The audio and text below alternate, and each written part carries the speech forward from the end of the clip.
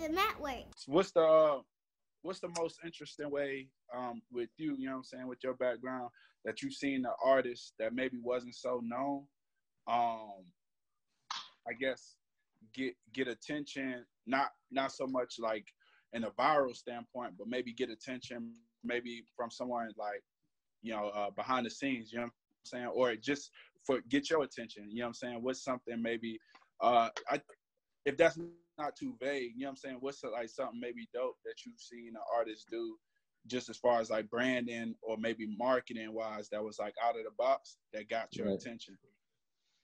I would say like just the story. Like I know everybody says it, but it's really the story. Like everybody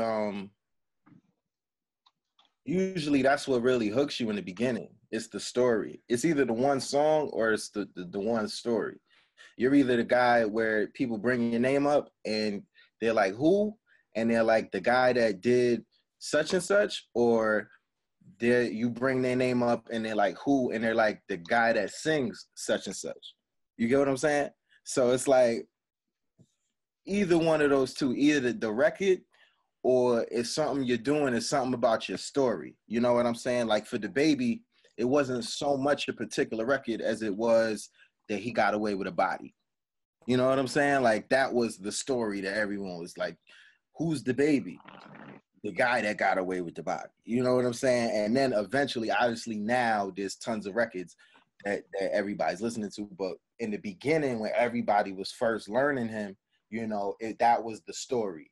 You know, for 6ix9ine, it wasn't so much what he did versus what he was doing, and really probably it was more so even before what he was doing, it was the record. You know what I'm saying? It was the Gummo record. So, but then it was also it was kind of a mix. It was like the Gummo, and it was kind of like the guy with the rainbow hair. You know what I'm saying? So I would say it's the story. You know, what are people gonna bring up? You know, when your name is brought up, what's in like 5 words or less, what are people gonna say to describe you? You know, and it might be a thing that you haven't done yet. You know what I'm saying? It might be something that you want it to be that, you know, okay, now I could go out and do that because I know that's how I want people to identify me. Like that's the guy that drove around in the Benz with this spray paint on. Like, you know what I'm saying? Like, you know, like it's just like it gotta be that one thing or the one record that hooks everybody, you know? Yeah, that was a perfect answer. I really appreciate that, bro. Especially what you said, because I always, and I mean, even with the BrandMan, you know what I'm saying, you know, the build a brand, you know what I'm saying, that class and stuff like that.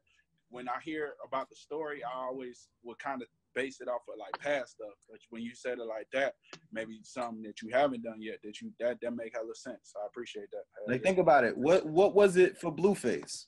What was everybody saying for Blueface? That he couldn't. I guess like he couldn't. Oh, he rapping off beat. Yeah, rapping off beat. That was the story. Like he's the guy. When someone came back and says who's Blueface, you said the guy who's rapping off beat. You ain't heard him? Like let me play it for you. So it's like what you're doing doesn't have to be comical or idiotic or something that makes you look silly.